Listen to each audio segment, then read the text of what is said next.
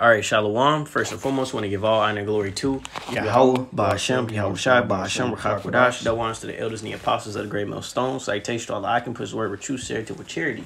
Yahweh is the true name of the Heavenly Father, whom the word in calls God, Jehovah. Ba'ashem is in the name. Yahweh Shai is his son's name, who the word in calls Jesus, and Rakak Wadash is the Holy Spirit. As always, you so-called Negroes, Latinos, and Native Americans are the Israelites according to Holy Scriptures, as well as the speckled bird out there, the scattered Israelite foreigner, scattered amongst other nations, whose outer appearance may seem to be of that nation to whom they've been scattered to, but whose lineage through their father's line go back to Abraham, Isaac, and Jacob. Are Israelites, no matter what your parents may seem to be.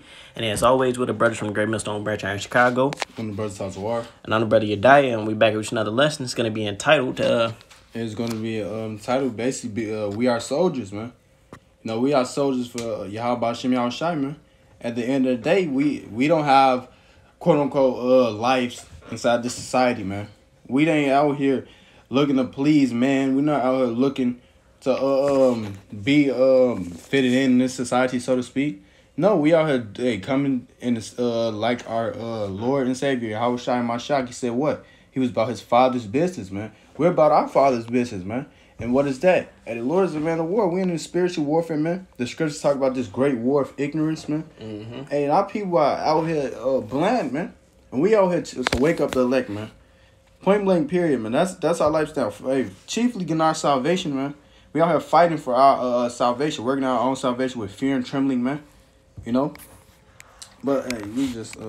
Yep. This is 2 Timothy chapter 2 and verse 3. It says, "Thou therefore endure hardness as a good soldier of Yahushua Mashiach." So right, we gotta endure. Hey, it talks about in Hebrews the 10th chapter, Paul speaks about how we endured a great fight of afflictions, roughly paraphrased. So we gotta endure whatever the hell we gotta go through, man. Whatever the hell is what the Lord has in your lot. You gotta as Daniel talks about. It says we all have to stand our lot in end of days, man. And when you go into that hardness, and this 2 Timothy, it's G 2553, and it says to undergo hardship, be afflicted, endure afflictions, suffer trouble. So hey, we gotta undergo hardships, man. Hey, we gotta, and not saying we're gonna be perfect. It says a just man fall 7 times, you know, and it says he get up, you know. So yeah, we're gonna fall. We're gonna get up, man, through the Spirit of the Lord. But we gotta be them soldiers, man. And I'm gonna go into the etymology of the word soldier right quick, man. It says century 1300s, soldier from Old French solidaire, one who serves in an army for pay. All right, we gonna reward, man. We serving it says the Lord is the Lord of hosts, man. You know, in a certain extent. The Lord is a man of war. The Lord is a man of war, man. Hey, in a certain extent, hey, we come in and being the Lord's army, man. We fighting this battle, hey, through the spirit and power of Yahweh Ba'ashem Yahweh Shai, man. Hey, in the book of Psalms, it says, "Who will stand up for me when the evildoers, man? Who gonna stand up and live for the Lord, man? Right. And stand for righteousness in an evil world, man. You know." Hey, in Isaiah the 6th chapter, it said the Lord said, "Who I sent?" And Isaiah says, "Send me." We gotta come in that spirit. Hey, be ready to stand up for the Lord. Says basically profess our Savior openly. Yep. It talks about them who stood stiffly for the name of the Lord, and it talks about in the same chapter. Yep, standing great boldness in the face of such afflicted us. Wisdom Psalm 5. Yep. And it says, reading on, it says just skimming through. It talks about not a thin. It says thick or solid metal, not a thin plate. Solid. Yeah, it comes from solid, man. You gotta be solid. We gotta be able to endure this stuff, man. We gotta be able to take it, man. We gotta be able to be the real men of the Lord, man. Hey, we ain't out here emotional. We ain't out here effeminate, man. We are going through what we have to go through for the Most High. It talks about if you lose your life for Yahweh Shai's sake, man. Mm-hmm. You know? But we're going back to the 2 Timothy. It says, verse 4, it says, "No man that warreth entangleth himself with the affairs of this life." So no, we're not out here chasing a bag. Not saying we don't have our own works, our own hustles, our own whatever, man. But that ain't our mindset.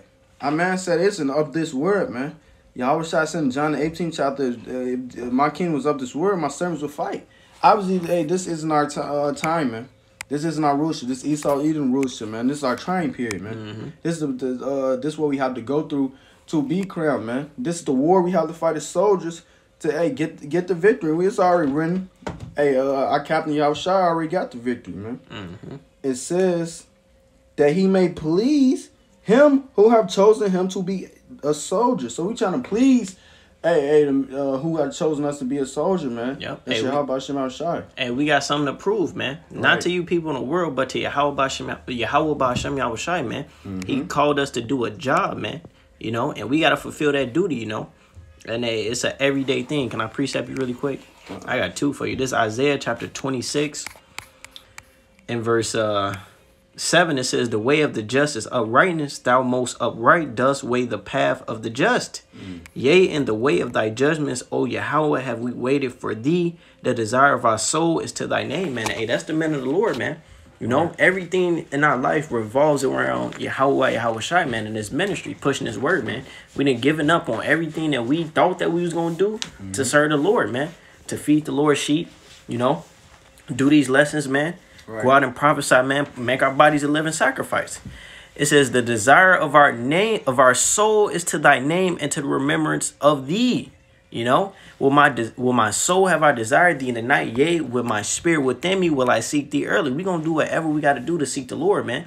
You know, it talked about, and I believe in a book of John, maybe it spoke about the apostles, it say they followed the Lamb with it. No, Revelation, it said they followed the Lamb whithersoever he went, man. You know, it says, yea, with my spirit within me will I seek thee early, for when thy judgments are in the earth, the inhabitants of the world will learn righteousness, man. We fighting for true world peace, man. We fighting for our nation to get back in order, for the Lord to come and establish his righteousness, man. You know, we on a mission, man. Can I hit you one more? This Romans 14 and verse 10. Where is it at? Yeah, this Romans chapter 14 and verse 6, it says, he that regardeth the day regardeth it unto the Lord, and he that regardeth not the day to the Lord doth he not regard it. He that eateth to the Lord, for he giveth the Most High thanks, and he that eateth not to the Lord it says to the Lord he eateth not, and giveth God thanks. It says, for none of us liveth to himself, and no man dieth to himself. For whether we live unto the Lord, and whether we die unto the Lord. Whether we live, therefore, or die, we are the Lord's, man. And that's simply what it is, man. We live to the Lord, man. We eat food. We pray in the name of Yahweh Shem Yahweh, he bless it, man. You know, we taking place in some extra activities, man. We praying to the Lord, man. This is an everyday thing, man. We are soldiers in the Lord's army, man. And tying it back into that Timothy, man, we ain't gonna let nothing stop us from doing what we gotta do, you know. Hey, even in Esau's army, what does a soldier do, man? When a soldier is on standby, he just called. He drops everything, man. He don't care if he has his wife. He don't care if he has kids, children. He drops it all, man. He runs to what? Fight the battle, man. And he not thinking about it neither when he start fighting, you know. Yeah, he not just like, damn, I got this, I got that. No, that's what we on. We like, Yahweh Shem Yahweh Shai, man. I see you got one. I got one after you. This is Romans 8 and 35. Who shall separate us from the love of Hamashiach? Shall tribulation or distress or persecution or famine or nakedness or peril or sword, man? Hey, nothing's going to stop us from doing this work. You know, Yahweh writes out, we endure to the end, man. But, hey, we can't allow no hard time, no stress, no trauma, whatever you're going through with your family or your wife, persecution. They putting your name on the news, your family casting you out, famine, not having no food, or nakedness, being bare ass, or peril or sword, destruction or death. None of that's gonna stop us, man. You know, when a man of war is at war, he just thinking about how he gonna win that war, not thinking about how many people he gonna have to hurt or how many things that can happen to him or his loved ones. No, he's thinking about the goal. The goal is to win. And what's our goal, man? Endure unto the end at all means, man. You know, hold your integrity and don't lose. Verse 36, as it is written, for thy sake are we killed all the day long. We are counted as sheep for the slaughter.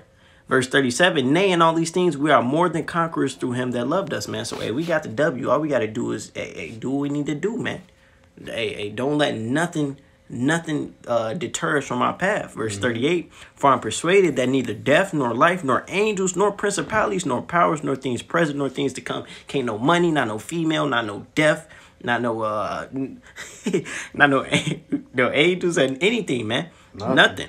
Nor height, nor depth, nor any other creature shall be able to separate us from the love of the Most High, which is in Hamashiach Yahushua, Lord, man. So, hey, nothing should separate you from this, man. You know, if you got demons on your mind, hey, pray to the Lord. Bo, should I get Satan away from me? You know? I got one right quick. It's Luke, chapter 9. And I get to the point. This is Luke, chapter 9, and verse 62. It says, and Yahushua said unto him, no man having put his hand to the plow and looking back is fit for the kingdom of Yahweh. So, hey, you put your hands to the plow, you looking back, man. It says, remember Lot's wife, man. And when Lot's wife looked back, man, she looked back in, so to speak, affection, man.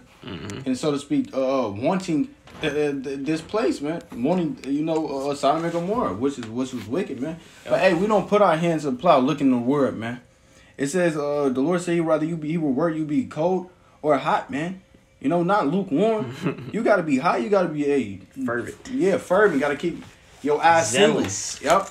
Zealous, eager, man. Yeah. I got something for you. There's Luke 14:26. If any man come to me and hate not his father and mother and wife and children and brother and sisters, yea, and his own life also, he cannot be my disciple, man. Hey, man, you gotta prefer Yahweh B'Shem Yahushua over your children, your wife, your mother, your daughter, whatever, man.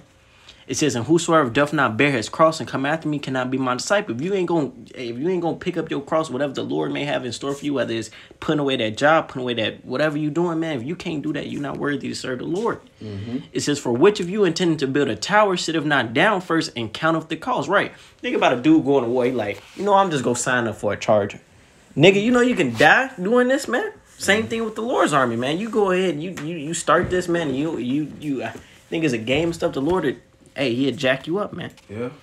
It says, sitteth not down first and counteth the cost, whether he have sufficient to finish it, lest happily after he have laid the foundation and is not able to finish it, all that behold it begin to mock, saying, this man began to build and was not able to finish. Hey, so we don't want to be made a damn parable, man. We not finna go ahead and start this war and be like, you know what, white flag. Right. No, man. We finna, call all y'all about Shemel Shai. Help me get through it, It says, or what king going to make war against another king sitteth not down first and consulteth whether he be able with 10,000 to meet him that come against him with 20,000. That's pretty much it. Come on. I got one real quick. This is Deuteronomy chapter 6 and verse 4. And it reads, hear, O Israel, Yahweh our power is one Lord. So, right, and you go into that one, go into this word one, it's the Hebrew word echad, and it says first. So the Lord is firstly, man. The Lord, it says the Lord is first, man. That's what it's chiefly, man. And if the Lord is first, man, that means nothing is above the Lord, man. The Lord is a priority. Everything else is options, man. Yep. Option can be interchanged. Our option can be canceled, but the priority of the Lord cannot. The Lord gave us straight commandments, man. Hey, a commandment is not a suggestion. It's not a opinion. It's telling you what to do. The Lord commanded us to do these things, man. It's a service. A service, man. A reasonable service at that, man. I got something. Come on. This 1 Corinthians 11 and I started verse 1. It says, be followers of me, even as I also am of Mashiach. Now I praise you, brethren, that you remember me in all things and keep the ordinances, man. It says, as I delivered them to you. And I believe ordinance is like a, you can go on that word for me really quick. I don't want to go into orders. Yeah, 1 Corinthians 11 and 2. It says, but I will have you know that the head of every man is a Mashiach. And the head of the woman is the man. And the head of Mashiach is the Most High, man. So it's an order, man. And our head is the one above us is Yahushua, man. And what was Yahushua doing, man? Hey, he was about his father's business, man. So same thing, man. Same thing we need to be on, man. Yep. When you go into the ordinances is 3860, man. G3860.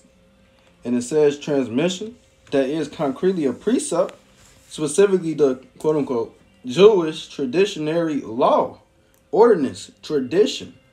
Yep. So hey, it's a law, man. It's a commandment, man. You know, so to say. Right. But hey, our head shouldn't no woman be above, you know, the Lord, man. You know, Facts. Shouldn't nothing be above anything that you put above the Lord. Hey, that's an idol, man. You know, you'll be going off. You know. Yep. Yeah. You said the Lord is first, man. Hey, yep. You got something? Nah, we can basically end on that.